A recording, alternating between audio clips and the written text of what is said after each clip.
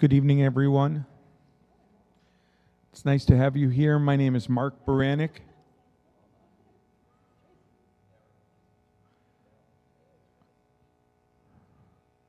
The reason we're using the microphone is because for those people that are all over the country and people that are in Canada, they are able to watch this live streamed.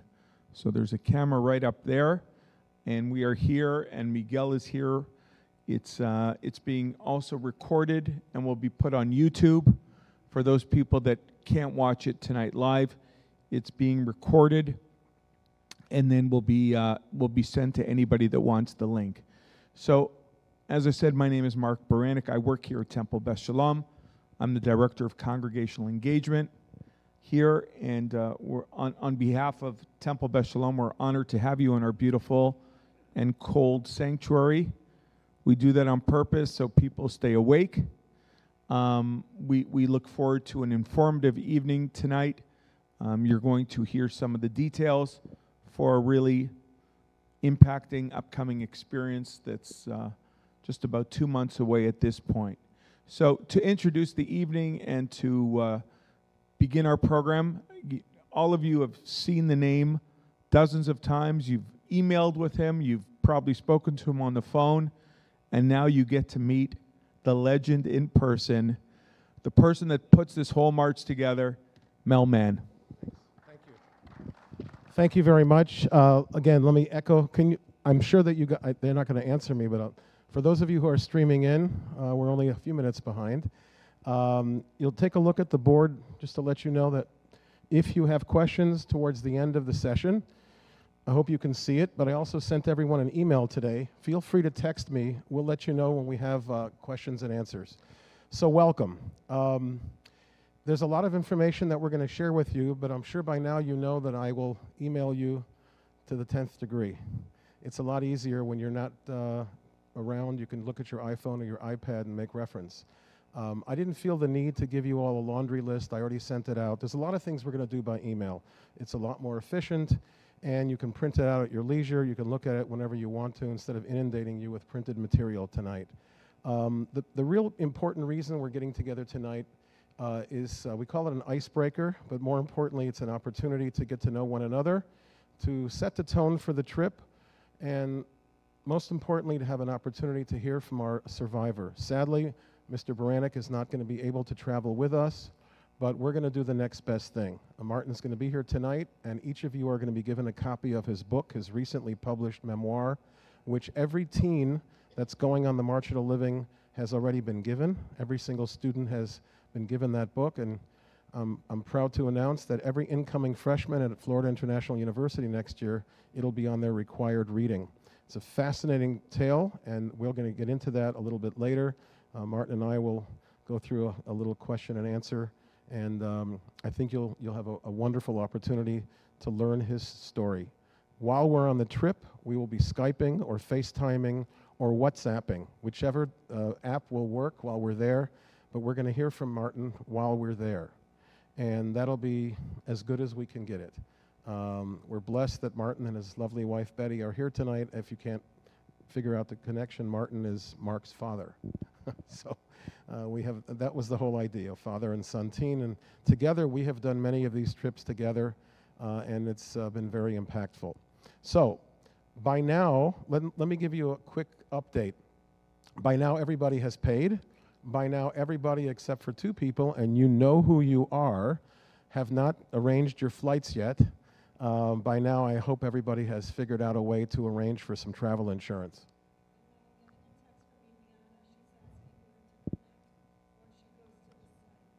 Sanctuary. There'll be a link to live streaming. For those of you who are still, well, if you can see me, then you're already connected. But I'm glad that she texted you. Please make sure that you have some form of travel insurance. The reasons are not for lost luggage. The reasons are not necessarily because you may lose your money that you've paid for the trip, although I don't want to minimize that. It's primarily for medical evacuation. On a March of the Living trip about 6 years ago, on the final day of the trip, a young, healthy, avid skier slipped and fell and broke his back. and the medical evacuation back to Miami for surgery was in excess of $35,000. And without that insurance, it's incredibly, incredibly imposing, because you're in Poland and they're not moving you unless you're paid. Have the insurance, it's a done deal. I looked up today, I use a website called insuremytrip.com, which I've sent you and I'll continue to send you. You can buy a plain program for as little as $100. You can buy a custom fancy platinum program for like $200. Many of you may already have it automatically on American Express. Many of you may already have it if you buy an annual add-on to your other insurances that you have in your home or your business. But please don't leave home without it. It's really in your best interest. Poland has come a long way since the days of communism. I will tell you that their medical facilities are excellent. Their medical help is good. They are really top-notch. They're no longer behind the scenes. The one thing that you do need to know is they need to be paid before they'll give you service. So it's like any other foreign country. They want to make sure that their hospital and their doctors are paid for. A lot of this I'm going to share with you by email. I actually don't want to even go on with that because it's just details. It's just bookkeeping or housekeeping, as they say. You have a question? Oh, he put his hand up. I want to talk a little bit about, we have 40, and I capped it. We've already turned people away. We have people, for those of you who are tuning in, we have several from Toronto, from New Jersey, from Boston, Phoenix, people who are friends and relatives of those that are coming from Miami, and others that got shut out of last year's trip. Last year's trip had 5 buses, and they filled up and people were put on a wait list. So some of those people are coming with us this year. 40 is a perfect size. Bigger is tough. A bathroom stop takes too long. Smaller isn't bad either, but 40 is a perfect size. Waiting for us in Poland, we have a fantastic Polish, they call themselves pilots, but that's the information that they'll give us for the stuff on the ground. I want to say something about Mark, because I'm going to turn this program over to Mark, and that will generally be the order of our day while we're traveling. Mark is probably the, if not the foremost Holocaust educator in South Florida, if not the US and in Canada. This will probably be Mark's 20th plus trip, and Mark is an education director, and in this particular synagogue he's also a director of programming and everything else that they do here. But his depth of knowledge and experience in teaching the Shoah is immeasurable. And we're very, very fortunate to have someone like Mark with us. You can Google Mark and see a lot more about his bio. He does a lot more than Jewish education. His involvement with teens in our community and with adults in our community is exemplary, and it'll really be a low-stress affair. Nothing is off limits in terms of questions and answers, and the knowledge is there. It's not like somebody going to be reading out of a book every day. So we're really fortunate and blessed. This for me is my 20th trip. I've gone many different roles, from photographer to bus captain to schlepper, whatever. I'm also a son of Holocaust survivors, and during the trip you're going to get a little bit of flavor. We have another gentleman that's with us that's also a son of Holocaust survivors. So there's going to be a gelling of our group, and there'll be a lot of information that's exchanged along the way. And I will tell you, there are some people that applied to go on this trip that I turned down because I did not think that they were appropriate for our group, and I sent them to different regions. So I think we have a really fantastic running start. All right, the time is 7:20. One thing that's really important, and I think that you've already gathered that from my emails, I will follow up on everything over and over and over, because when we get to Poland, there's no computers for me. I'm on the ground. The best I can work with is this. So I try to take care of everything before we leave. At the end of the program today, you're going to be given a goodie bag. We don't have all of the stuff to give out, but whatever we do have, we will give you today, and whatever else we can get from the National Marginal Living Office, we'll either send to you or we'll have waiting for you when we get to Poland. There'll be jackets, this lovely shirt, there'll be a cap, there'll be a little tote bag, and we'll explain that to you a little bit later, the purpose of the backpack and the purpose of the tote bag as we go forward. So without further ado, without taking up any more time talking about logistics and stuff like that, I think we really want to hear from our maven, our educator, and we really appreciate Mark for having us all here. Thank you to Bet Shalom.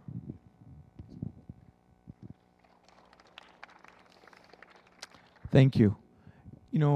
Oftentimes when we've taken groups, there's people that have said, "Oh, I've seen all the movies. I've read all the books." I will tell you this from experience. There's nothing like seeing the real thing. And once we get to Poland on April 29th, and then we'll meet together on Tuesday morning, April the 30th, before you know it, we're going. We're moving, and we're going to be together and sharing really one of the most impacting experiences we think of your lifetimes. To be together and see some of the places that we're going to see. One of the things that's important is that we don't ever want to tell you how you're going to feel, because you're going to feel whatever you'll feel based on your experience and what you're thinking at the time and what you're seeing. There's no one that can tell you what you're going to feel. I will guarantee you this, though. It will be as impacting as anything that you've ever done in your lives. And the fact that we're going to be together and we're going to be a community of 39 participants and staff, probably a group close to 45 with everyone, with security and a guide and so on, a navigator. It's going to be very special together. I will tell you this, as the educator on the trip, it's really important to know this is not a vacation. This is not some things you're going to have to do out of your comfort zone. And you're going to have to remember that you're part of a group. This isn't an individual experience, and you're adults. For many, many years, Mel and I and my dad, we took teens. And with teens, we were up at 6 in the morning, and we had services, and they had to be this, and they had to do that. You're adults. You're treated as adults. And we'll tell you the night before that tomorrow morning, the next morning, the bus is leaving at 7, at 7:30, at 8. Whatever that is, you're all adults enough that you have to be ready to go when the bus leaves. And I will tell you, it's frustrating for us as staff when there are people not on the bus, not ready to go, and 90% of the group is on the bus, ready. So that's all we're going to tell you. We're staying at lovely hotels, and there's plenty of time to have breakfast, to get up. They're really, Mel can tell you a little bit more about each of the hotels, which we've both been at many times.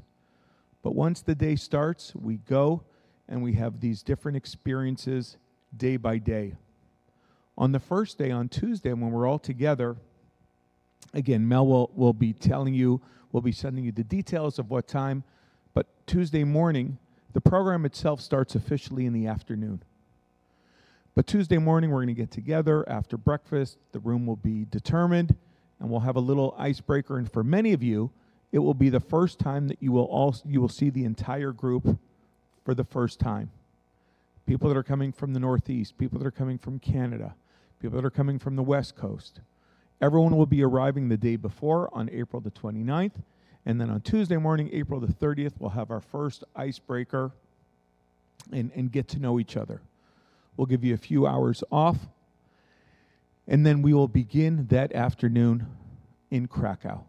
And it's a very, Mel worked with the people from Gesher Travel in Israel to coordinate all the programs. You have to remember this. There are thousands of people that will be in Krakow at the same time. Groups from all over the world. Just last week, Mel was at a meeting with delegations from all over the world, and they have to coordinate where each group will be so there aren't 1,000 people at the same place. And so we've timed that, and we've coordinated that, and we have a really firm schedule. And so that first day we'll be in Krakow, and we'll be spending the afternoon walking through a beautiful area of Krakow. We'll have the evening together, and the next morning we will spend time, we will be getting on the bus and going to Auschwitz in the morning, and then Auschwitz II or Birkenau in the afternoon. And that's a very powerful day, and this is one day before the March of the Living itself. And that takes place the next day on Thursday. But that day on Wednesday, the first part of the day will be in Auschwitz, what's called Auschwitz I. We'll be there. We'll have lunch nearby and then spend the afternoon in Birkenau. It's at that point that we hope we'll be able to WhatsApp video or Skype with my father at the time, because one of the most powerful moments over the years has been my dad speaking in one of the barracks in Birkenau where he was in 1944. That evening is Erev Yom HaShoah. One of the beauties of the March of the Living is the calendaring, where there are 3 holidays that are celebrated throughout the March of the Living, and that's if you continue on to Israel. The first is Yom HaShoah, Holocaust Memorial Day. The second is in Israel, Yom HaZikaron, Israel's Memorial Day. And the third is right the next day, Yom Ha'atzmaut, Israel's Independence Day. So to be with thousands of fellow Jews around the world on Erev Yom HaShoah, Mel is very involved in that program and in the planning and details. I've been fortunate to be at that program for a number of years, and it's a very impacting, very moving program that evening of Erev Yom HaShoah. The next day we get ready for the actual March of the Living. And that is a symbolic march that takes place from Auschwitz to Birkenau. And there we will be together with thousands of other teens and adults from all over the world.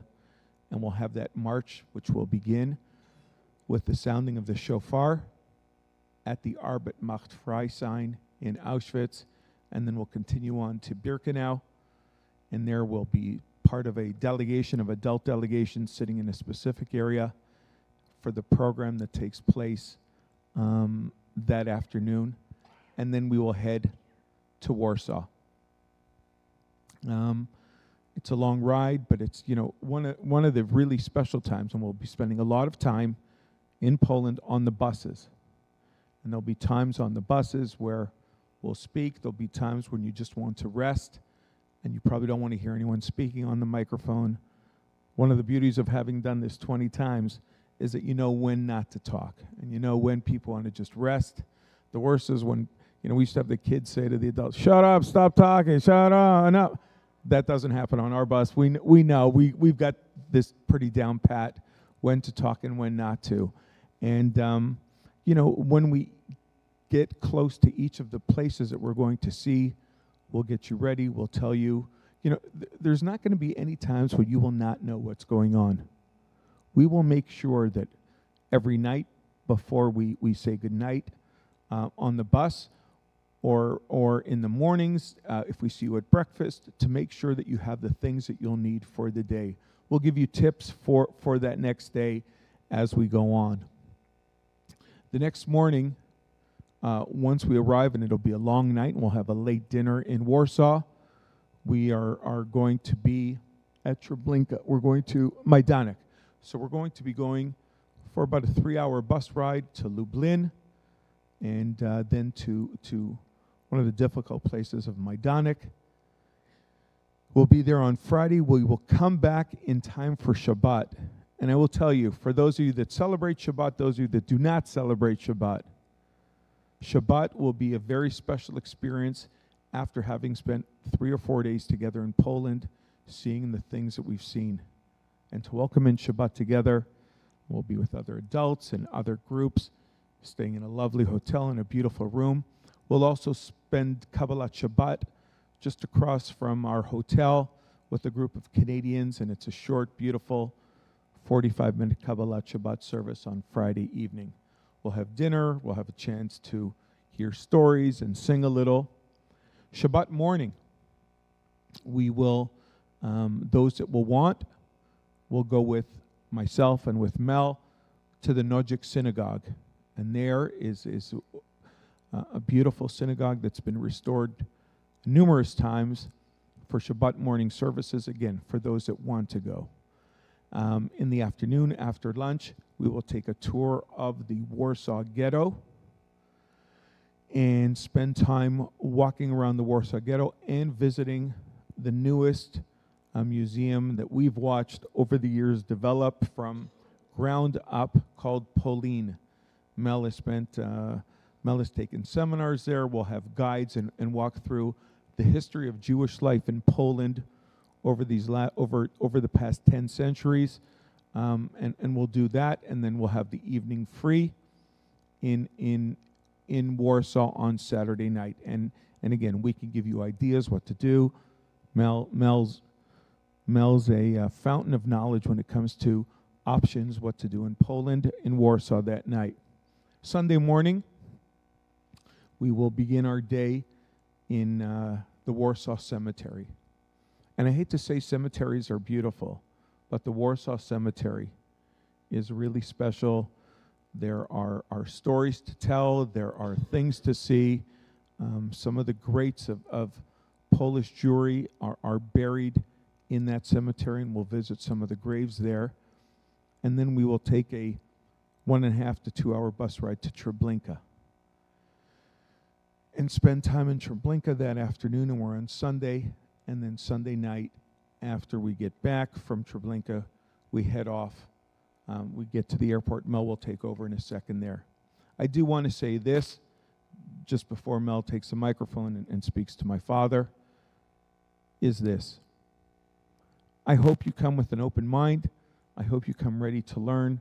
You know, it's when we're at different sites and when we're explaining, I encourage you each time to come as close as possible, because there's going to be 40 of us, to come as close as possible so you can always hear what we're saying and what we're teaching. And we're not going to spend a lot of time because we're going to be moving throughout. And I just want to tell you, as the educator on this trip and having worked with Mel many times, I want to tell you how much I'm looking forward to being there with you, to being able to answer any questions that you have in guiding you through these places as we go through Poland. Thank you very much, everyone. You're not done yet. Mark, please sit next to me. Mark, you're not finished. I just wanted to add a little bit about the Budapest thing, because that's still in formation. Something that Mark touched upon that I want to expand on. He mentioned the word "we're adults." We're staying in 5-star hotels in the center of 2 beautiful cities. And I will tell you that time permitting, and of course your stamina permitting, for example, in Krakow, we're no more than 2 blocks away from one of the prettiest squares in Europe, not just in Poland, but in Europe. And I purposely designated where we're staying and what we're doing, so that there's ample time to take in some sights. You're not just going to be studying death and dying. You're not just going to be studying Jewish history, but you'll have an opportunity to also take in. I can promise you that the pilot that we have, the guide, will also be very helpful. So there's ample time for you to take in stuff there. Similarly, the hotel in Warsaw is right in the heart of the city. Within walking distance, there's a magnificent shopping area if that's something that you feel like you want to do. There's gyms in the hotel itself if you people are gym rats and you want to work out. The top of the hotel has an amazing bar on the 40th floor that overlooks the entire town. So there'll be ample opportunity, in addition to a program that's powerful, meaningful, emotional, to have a release, because that's something that's also very important. Many of you have asked me about, gee, when can I see my son or daughter that's participating in the Child's March of the Living? Well, trust me, we're not staying anywhere in the same hotels at the same time, but our schedules will be overlapping. There'll be many times when there'll be a "hi, how are you" kind of experience, but by design, we have planned to be with the teens in Birkenau on that very first day. And it's very important for both us to see what they're experiencing and for them to see what we're experiencing, so that when they come back from the trip, they know that when they're sharing with you, you get it. They understand that you were there and you understand what they've seen. So these are some things that I'm trying to answer all the emails that have come to me in the last 2 weeks, and I'm trying to get an opportunity. So let me finish the schedule quickly, and then we go on to the second segment.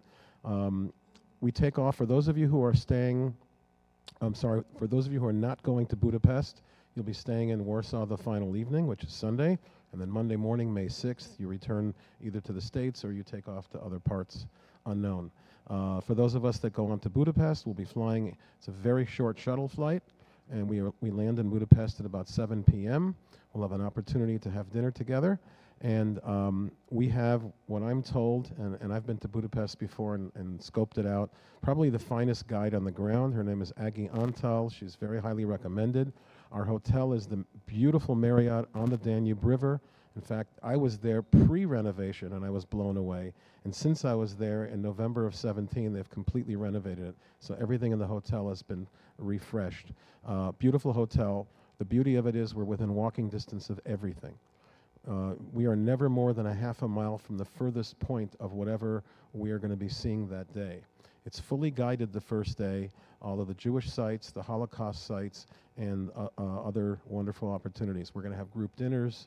We're going to partake in their amazing music and their wine, and that'll be the day that the first day, Monday, that we're in Budapest. Day 2 in Budapest is on a bus because we'll be guiding and going into areas that will be leaving the center of town to see various castles and various palaces and other things that Buda and Pest have to offer, depending on which side of the river. For those of you who are not going on to Israel, you'll be staying in Budapest that night, which is Tuesday evening, the 7th, and then the next morning you're flying back or going to other places. For those of us that are continuing on to Israel, our flight leaves at about 11:30 in the evening. We get to Israel early morning.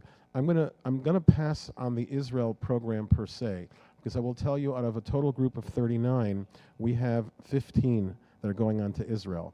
And I'm more comfortable telling you one thing. We're joining another group, the Southern Region March of the Living, and I will be going to Israel. Mark will be going to Israel. But then in Israel, we pretty much have our own independent. I'm going to stay with the group. Mark's going to be visiting with family. Although Mark will probably come back to Latrun on Yom Ha'atzmaut. I'm sure that Nava, his wife's family, will join us. So we're not done with Mark when we get to Israel. We'll all be together. But we are merging. What typically happens with the adult groups is roughly half the people do not go on to Israel because they can't take 2 weeks away from their family or their work. So we're blending with another South Florida group. Before we go on, before you have an opportunity to introduce and have a nice dialogue with our survivor, one of the things that Mark mentioned and I highlighted briefly are the characters and the people and the quality of the people that we have on our trip. I didn't say enough about Mark, and I don't want to embarrass him. You will understand when you're on the trip. And there are many trips that I don't have the privilege of having Mark with me as the educator, and I'm the educator. But I can't burn a candle to his depth of knowledge and his style. So we're really lucky that the two of us are working as a team. Our organization is the Friends of the March of the Living. And I'll take 60 seconds or less. For any of you who've seen my emails at the bottom, you see there's a link. Check our website out. You'll see what we do. The teens that travel with Miami and Broward, anybody who has a financial aid need, we fund it. And we do that the generosity of our donors. We run golf tournaments and trips like the one we're running. Every organization has lay leadership. And we're very pleased and very honored that the president of the Friends is traveling with us, and he wanted to say hello to everybody and greet everybody. So this is Howard Schneider, and you're going to learn to love him. Howie?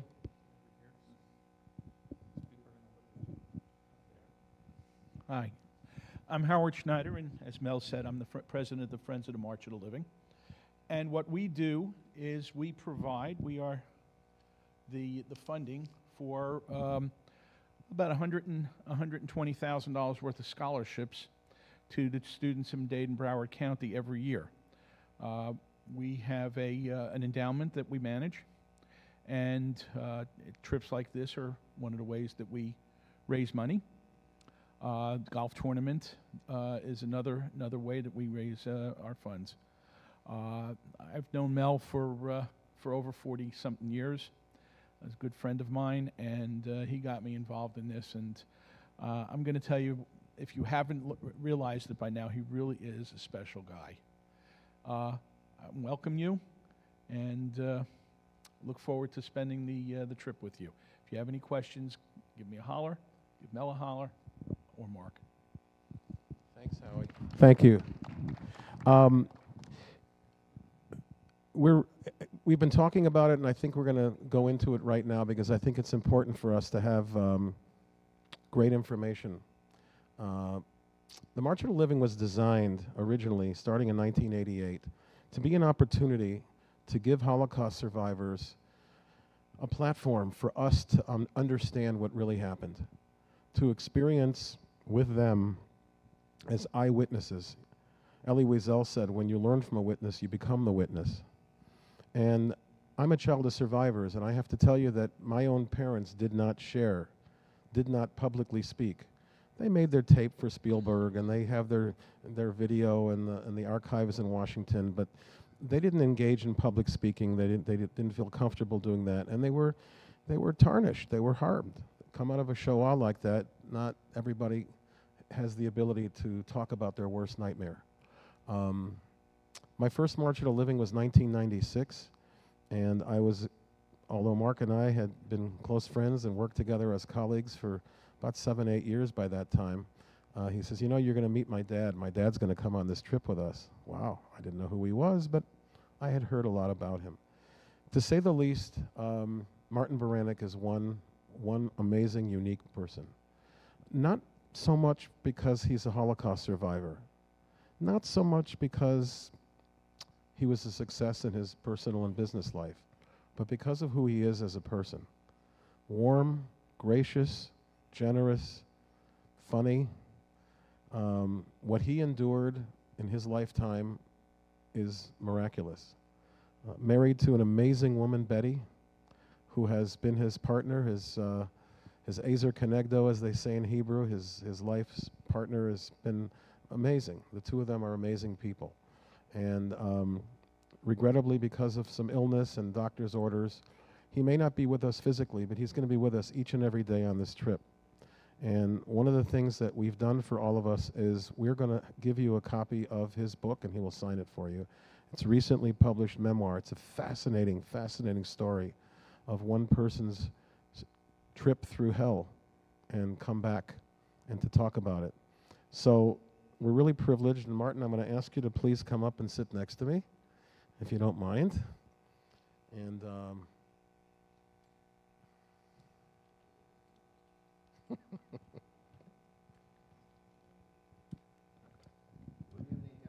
wait, I'm going to give you the microphone, Martin. Wait, Mark.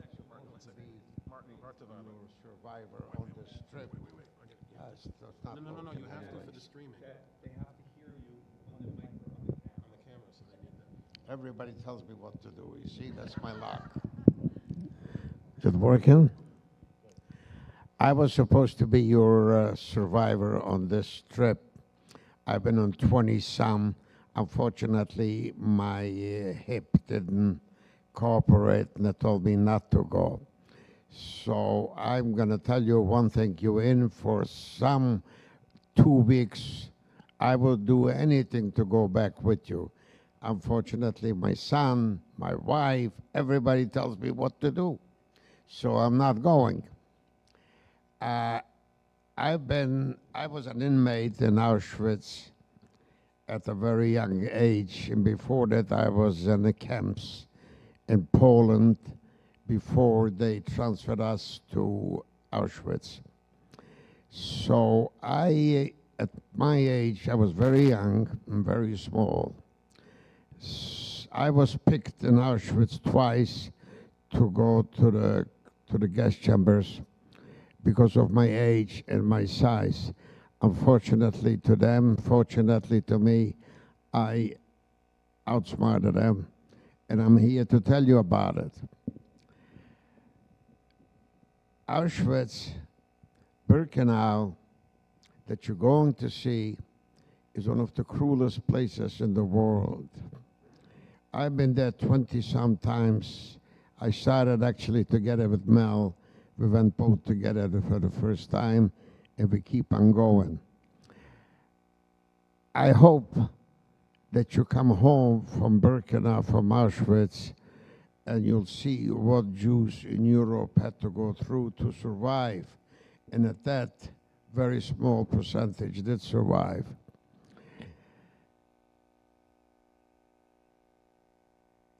I was 12 years old when I got away from a train and stole my way into a camp and spent there about a year or so, and then we were sent in Poland, and from there we were sent to Auschwitz. At my age, you see very, very few kids. If you did, they lived from one selection to the other selection. In my own case, I came with my father, and my mother went with the women's camp. My father was 2 days after our arrival sent to one of the sub camps called Buna. And there people didn't live very long because the situations of work and so they couldn't live long. My father passed away about 2 months after. And I stayed on in Auschwitz until the liquidation of the camp on January the 18th, 1945, where we went on another dead march that I was transferred to Austria in a camp called Mauthausen. If you ever look in on the computer, have a look at it. It'll give you a lesson, and instead me telling you not as accurate as the computer will. I was picked to go to the ovens. That was our lingo. I was picked to go Rosh Hashanah 1944 with a friend of mine that we came together to the guest chambers. Fortunately for us, without going into details, I would have tell you that if I would come with you this way, maybe I'll make you come back again. I did it for 23 times. I was picked to go to the ovens with my friend because of our size. We were picked at a selection. We were under 1.50 meters. Under 1.50 meters, you didn't have a chance. The two of us were put in a block, that's a barrack, that was supposed to go the second day to the guest chambers. My friend and I made a run for it, and we outsmarted them. We survived for 10 days, until 10 days later is Yom Kippur. Yom Kippur was one of the worst selections ever. It was conducted by Dr. Mengele, if you ever heard the name, and he had a 1.50 meter line. Anybody that doesn't get through the 1.50 meter is automatically a candidate to go to the guest chambers. My friend and I knew we can't make 1.50 meter. So we hid out until the Erev Yom Kippur. They started looking for more people, and they have every day at 5 o'clock was a roll call. We had to line up in the front of the barrack and to see how many people they got, how many died, or whatever, as long as it matched. We thought we can get away with it. We took 2 pails and turned them over, stood on the pail to be a little higher. It didn't work for us. They cut us both. And they put us in a barrack that all the people in there were going the next day to the ovens. Most of those people were Hungarian Jews, and they were very religious. They knew all the things, not everybody, not all Hungarian Jews, but those people knew every prayer by heart. And they were sitting and praying, and they said it's God's will. We knew where we're going if we stay there. And Yom Kippur Day, my friend and I watched the guards, how they were watching the barrack that we were in, but we can make a run of it. So we sat and we watched how they were changing guards. So we knew around lunchtime there were 4 of them, 2 were going and 1 coming back. So we watched, and at one split second we made the run. And we thought this is it. But we had to go stand at some barrack to be counted because they had the numbers, how many people there are. And we stayed on pails turned over, and it didn't work. They took us back in. My father was able to bring into Auschwitz 2 5 gold pieces. They were very valuable at the time. And the meantime, they took my father, sent him away to another camp. It's called Buna. And my father died in Buna about a month later or so. And I had the money. I gave it to an uncle of mine to exchange it for smaller monies to buy bread. And he wasn't able, came back from his commando. They told him, your nephew was cut, and he's going to the ovens tonight. That was Yom Kippur for Nila. They knew every rule, every prayer in the Jewish book. So when my uncle came back, they say, your nephew is cut, and he's going to the gas chambers. And so my uncle went to a couple, a Jewish couple, and he says, look, I got $5 or two $5 pieces. Take my nephew out from there. He says, it's not enough. It's not enough. And my uncle says, I don't have any more.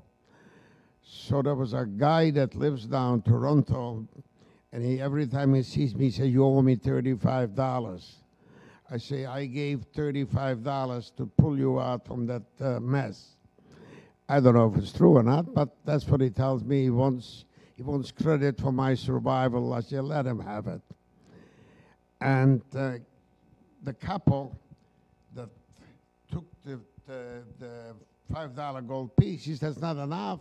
I need $35 more. I got the $35. And my uncle gave him my tattoo numbers, because everybody.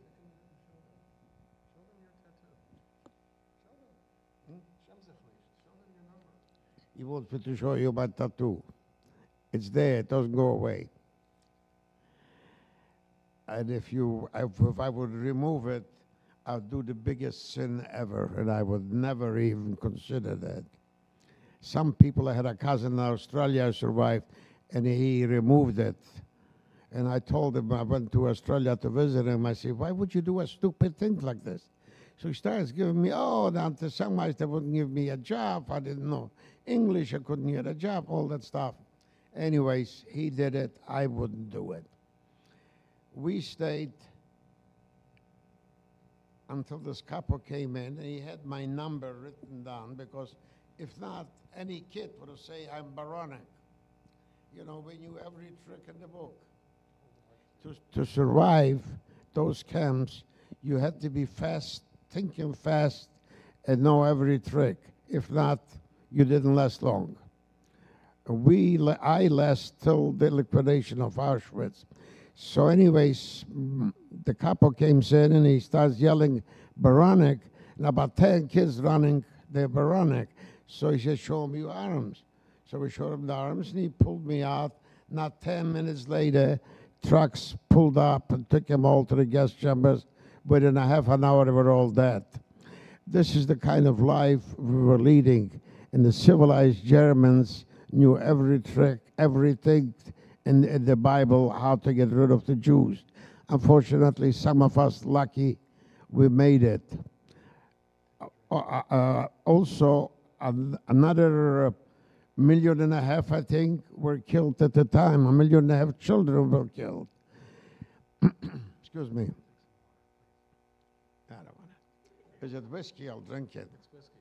I know what I know. Sorry about that. The couple came in, and he took me out. You know, it was a matter of minutes. You can't possibly comprehend that minutes. You know, kids, they knew where they're going. This was mostly Hungarian kids, because there was no more Polish kids. So that was the time they were liquidating all the Jews in Hungary. I got out from there, and after that, there was still Sukkot.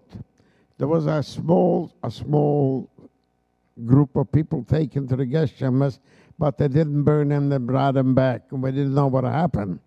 That was the day there was a little revolt. Some Jews in the Sonderkommando.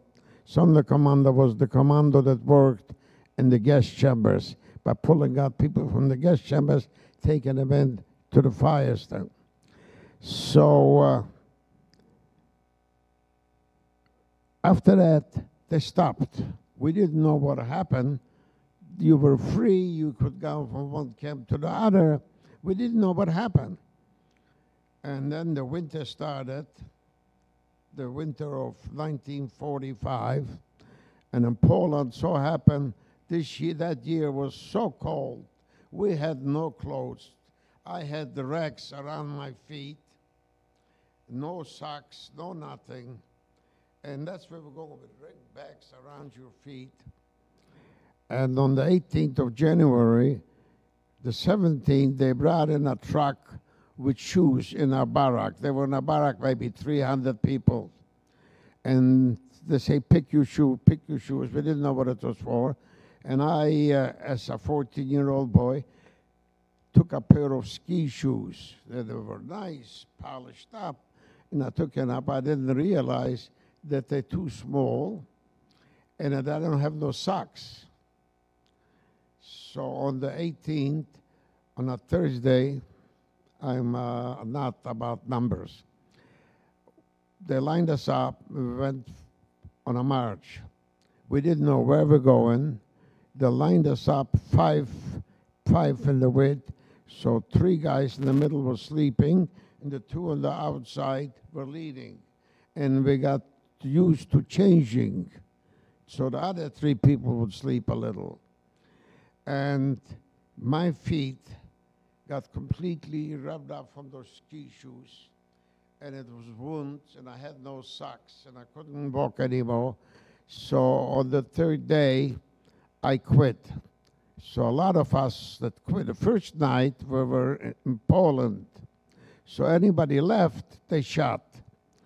And the 2nd and 3rd night, we were already in Germany. They were going to shoot civilians in Germany just for their own, propaganda. And it so happened I wasn't only one, about 200 of us. We were thousands. About few hundred of us were left on the snow. We couldn't walk. And they took us into another camp. They had camps all over the country. And we were sure they're going to shoot us. They didn't. And after a while, they'll put us up on a train and send us out. We didn't know where we're going.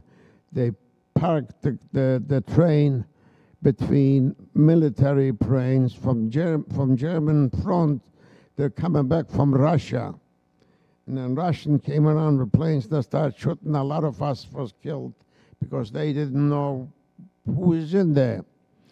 And eventually, they took us by train to Mauthausen. Mauthausen is in Austria. I see a lady knows about those things. And they brought us to Mauthausen naked. They told us to get undressed completely. They put us in a hot shower and right outside. And it was such a cold winter. That was in January of 45. And we were naked in a hot shower. Then they gave us a pair of Dutch shoes, those wooden shoes. They were called the Dutch shoes. And that's all we had. Stayed there a whole day. Then they gave us a little blouse and a pair of pants. And a whole day they kept us outside the barrack. At night they let us into the barrack. And they put us to sleep, one here and one here, like head to feet and head to feet and head to feet. And food was the slimmest ever. No comparison. Auschwitz, as far as food is concerned, was not that bad. We could survive with it. But in Mauthausen, it was very, very bad. And people were dying from the cold, from this, from that. You went to sleep with a guy because we slept together. He went to sleep, he didn't get up in the morning. I was 14 years old, but I wanted to live. I just wanted to live. I just didn't want to die.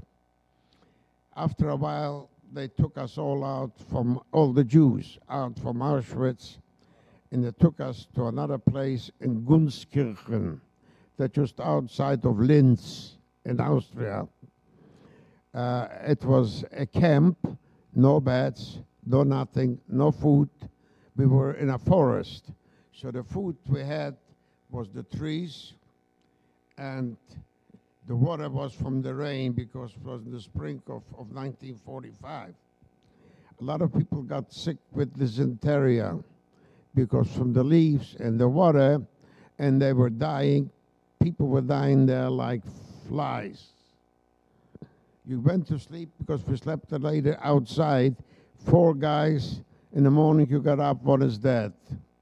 Because we slept 4, it should be warmer, one into the other. And what I'm going to tell you, nobody thought they'll ever go out from there. People were dying so fast that one Friday they've seen jeeps coming into the plant. Oh, and they start yelling, it's Americans, it's Americans. And we got finally liberated on May the 4th, 1945.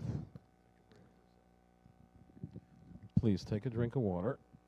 Take a minute. I do this with Martin a lot, so he knows I'm not trying to be discourteous.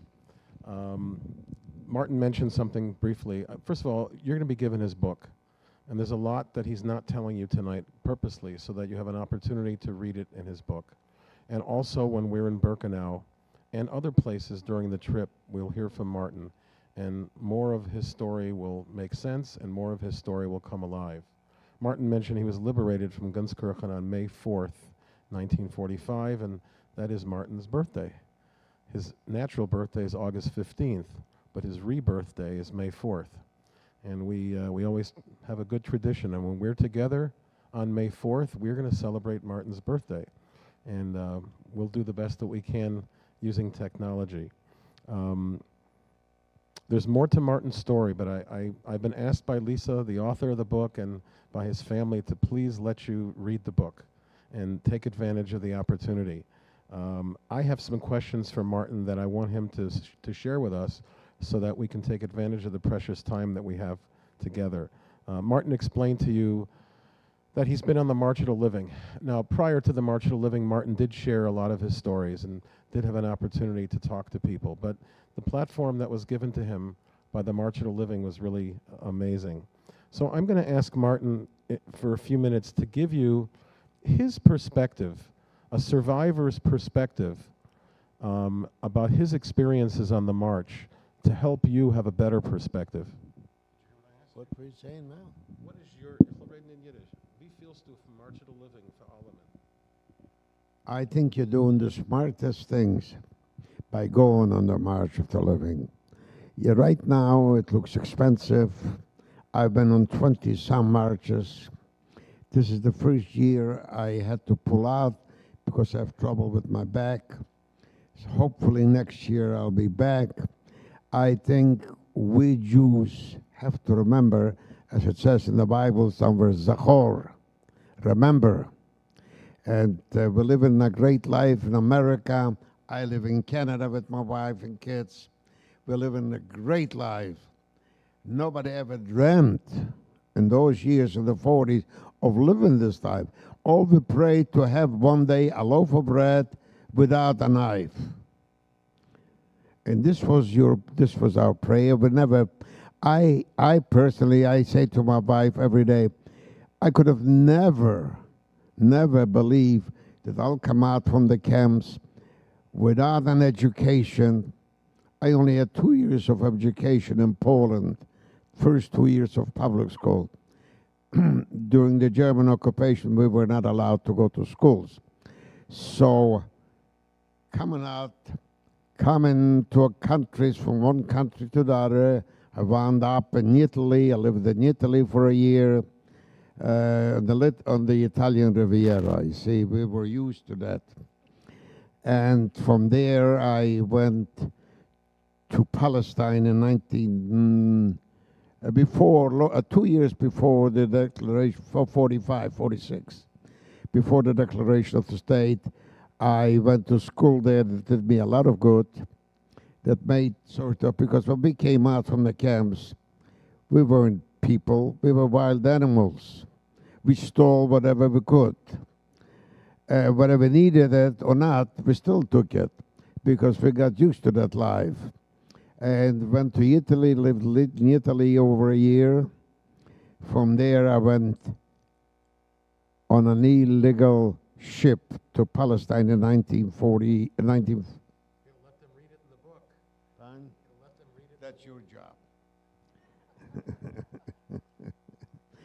And eventually we came to Palestine. By then, the law came out that they'll ship back the refugees to Cyprus. So we were with the group to Cyprus, second ship back to Palestine. And in Palestine at the time, we got 2 years school because they tried to make something out of it. We were wild animals, and they succeeded. They had an awful lot of patience, a lot of systems of how to educate boys like this, and they did good. In 1948, the war started with the Arabs. We volunteered to the army, even though I wasn't 18 yet, but I was in the army for a year and a half. Then the Red Cross was looking for me. That my mother survived the war. We didn't know about each other. And my mother had a big family in the United States and Canada. The United States in that year didn't let no refugees in. So she went to Canada, and her cousins said, she kept on saying, I think my son is alive. Nobody ever saw him being dead. Nobody heard. So the Red Cross found me in Palestine a few months later, 6 months later. And that's where we reconnected. And I came to Canada in 1949, December 49. And the rest is history. Then I met my wife, and we married. And I think it was a successful marriage because we're married over 60 years.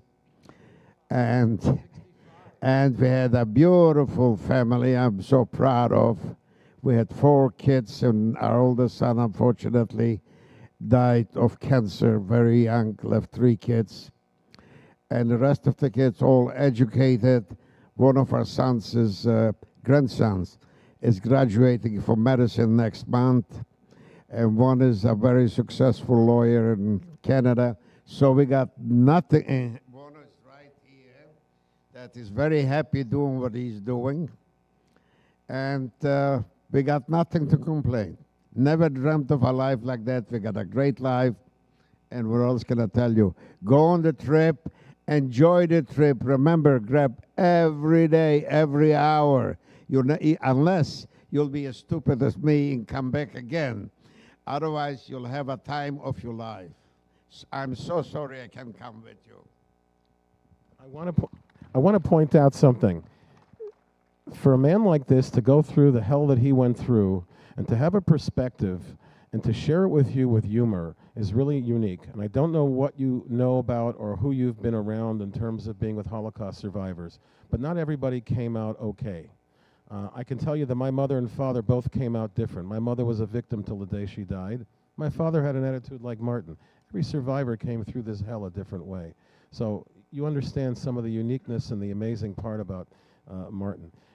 We've been mentioning Martin's book, and you're not going to leave tonight without it. It's called Determined. Martin gave many, many, many hours of time telling his story and retelling it to a phenomenal, amazing person named Lisa Cicero. For those who may or may not know Lisa here from Bet Shalom, Lisa happens to be an attorney, member of the Jewish community. She did a brilliant job with this. And I think you'll find this to be a quick read.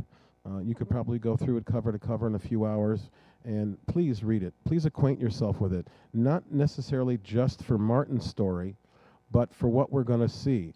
Because this book is the March of the Living. It talks about what happened before the Holocaust, talks what happened during the Holocaust, the triumph of survival, going to Eretz Yisrael, fighting for the independence of the state. That's the same lessons that we're teaching our teens. So Martin just gave you a little taste. And Martin knows that when I move him along on these programs, it's not out of disrespect. A lot of people are tuning in. And Thursday evening this week at Books and Books in Bal Harbor, we're going to have an elongated session. We did the same thing at Books and Books in Pinecrest last week.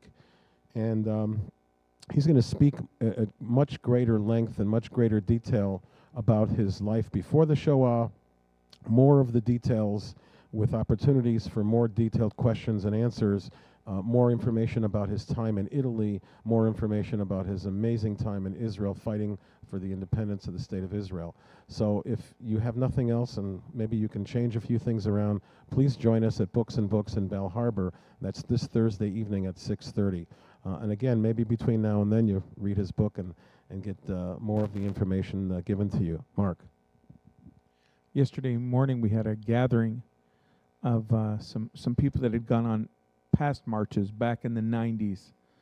And there were 5 Holocaust survivors. And any of you who are friends with me on Facebook, or I hope we can become friends, there's a picture yesterday with my dad, a woman named Magda Bader, a man named Howard Chandler, who's been friends with my dad for over 80 years from the same town, a man named David Mermelstein, and a man named Joe Sachs, all Holocaust survivors. And there's a picture that we took of them, and they're all smiling. We've got these big, beautiful, all of them, all 5 of them are smiling. And on the caption that we put on Facebook yesterday was, look at the outlook of life that they have after all these years, after everything they went through. And it's all about perspective. And speaking of perspective, while we're on the bus and when we have time, we're going to be discussing, and there's going to be time when we're on a 3-hour bus ride or a 4-hour bus ride. It'll be time to relax. Mel will tell you about bringing snacks. We'll stop on the way. One of the traditions that I want to announce now that my father started, I don't know how he started it, but he started it. That is, I can tell you. Coming off the bus one day in Majdanek, he looks at me and says, the kids said to Marty, they call him Marty, Marty, so what do you think, Marty? And Martin looks down and says, boy, I could use a good scotch right now. So, one of the traditions, every time we leave a camp, we have a bottle, we have those little cups on the bus, and we say at least 1 or 2 or sometimes more l'chaims together that we've been able to go to a camp and be able to come out, thank God. So it's a tradition every time we do it. When my dad was with us on the march, and hopefully next year when he's back with us, we do a l'chaim, and the bus is shaking and the bus is moving and we're all holding on, and so we tell you to sit down, but while you're sitting, you get that little cup, and it feels really good to have that l'chaim together afterwards. But one of the things that while we're on the bus and when we have time, we'll be discussing some current event issues, some really sometimes some controversial issues, like today, the relationship between Poland and Israel, based on some of the latest comments that have been made by government officials, and Poland's role in the Holocaust and Israel's comments on it. So we'll have back and forth discussions. We'll talk about the whole subject of righteous Gentiles. We'll talk about the subject of theology in the Holocaust. We'll talk about the role of the Vatican during this period of World War II and what could have been done and the possible bombing. So we'll be looking at a number of issues. We welcome your comments. We welcome some discussion. I'll be coming back throughout the bus. Mel will be coming around. We'll be sitting, talking, hanging out, and those are the moments. And then at night, when we get back after dinner, we're adults, so you want to go and sit in the lobby, sit at the bar. We sit and talk, and it's a way to wind down after some of these tough places that we're going to see, and really to sit together as a group of adults and talk about the day or talk about whatever we want as a group is one of those things that we'll look back on as well. So it's 8:15. We've been together now. I know Mel's got stuff to give out to you. Are there any questions that you have? And we've told the people that are watching via live stream, and they can text Mel at 305-338-6697. Any questions? And if any of you have any questions, any particular individual questions, you can ask Mel after, because in a few minutes when we're done and Mel finishes his announcements, out in the little lobby outside the sanctuary. We'll have coffee, and Mel brought some nice nashes for you. And he provides great nashes on the and you should bring some little snacks. Yeah, Mel's good at that. If you haven't figured it out by now, I'm a foodie. Let me tell you that my spec sheet for this trip is remarkable. You will have no less than 2 kinds of vodkas, potato and grain. We'll have no less than a 12-year-old scotch.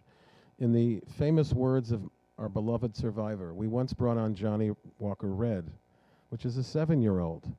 And Martin says, "Are you kidding? That's for truck drivers. I don't drink Johnny Red. We should have at least black or something better." So we have nothing less than a 12-year-old if you're a Scotch drinker.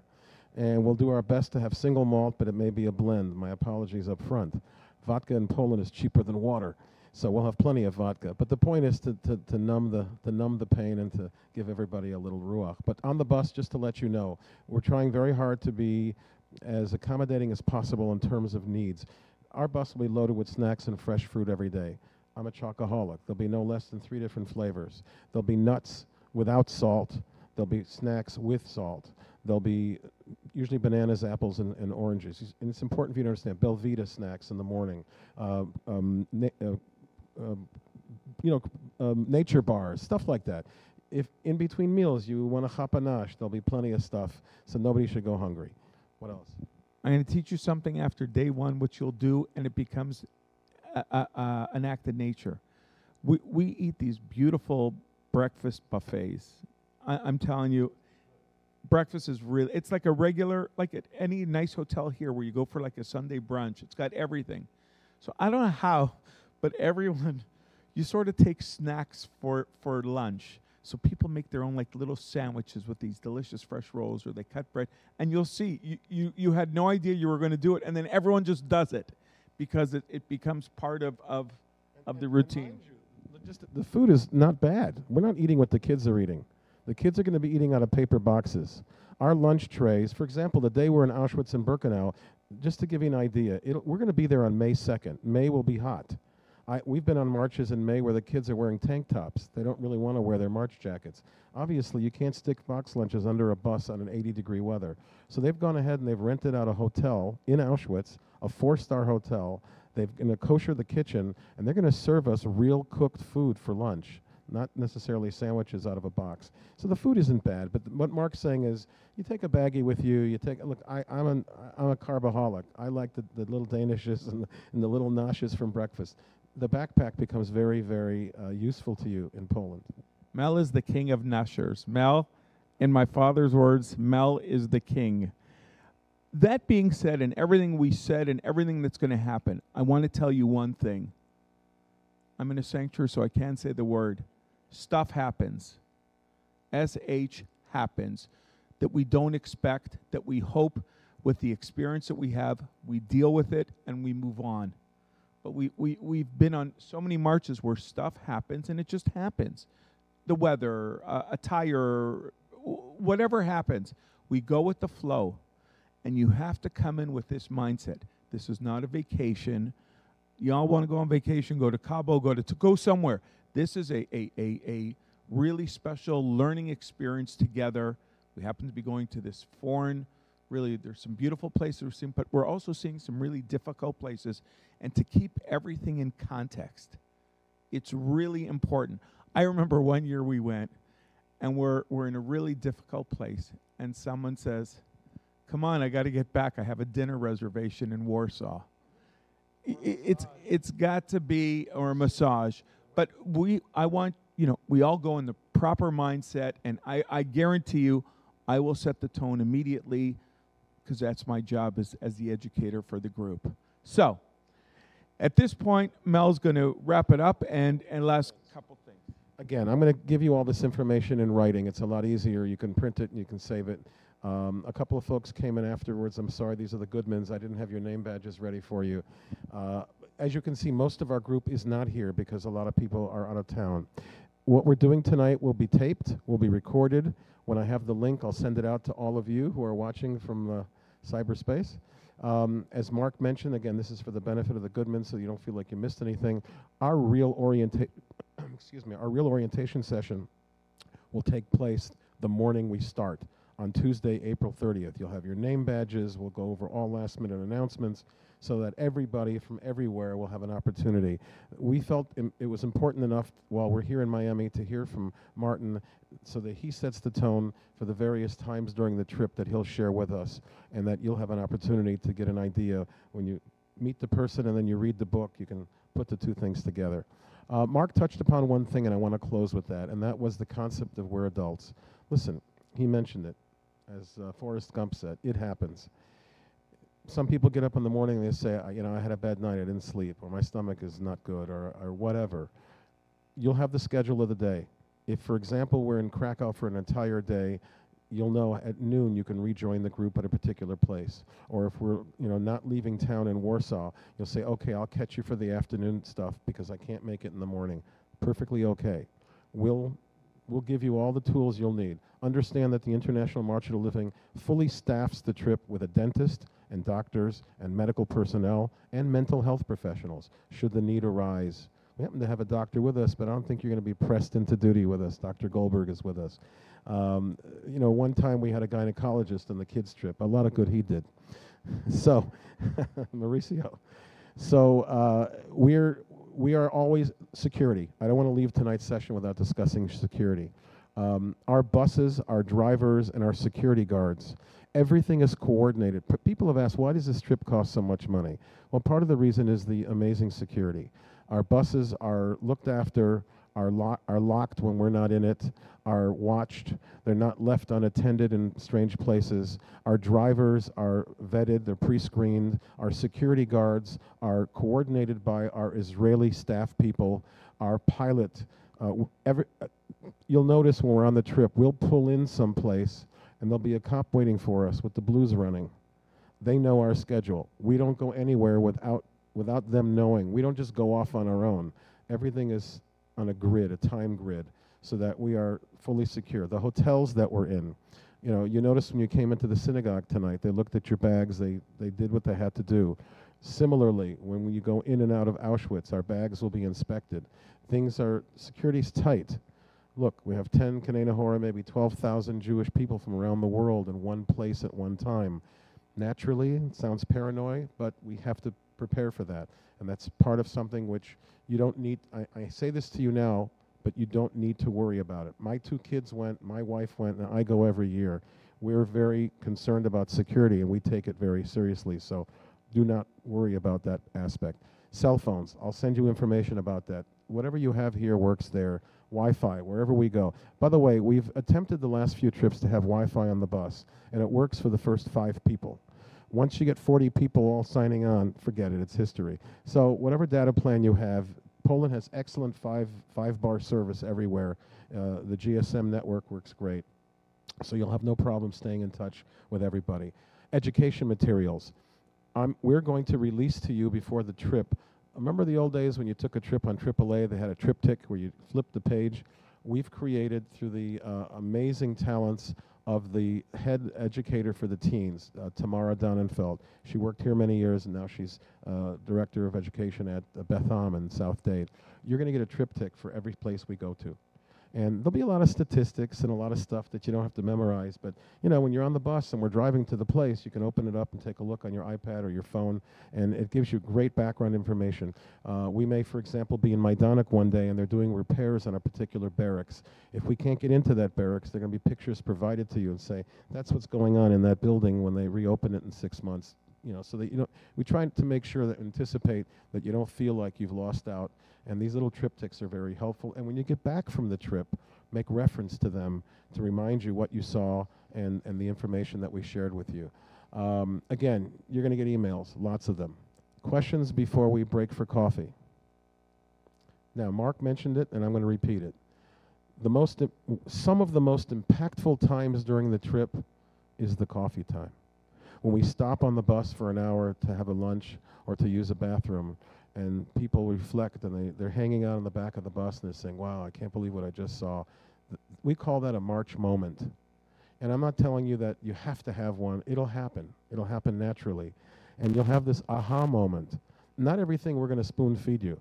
And I can tell you the brilliance of this educator is what he doesn't say.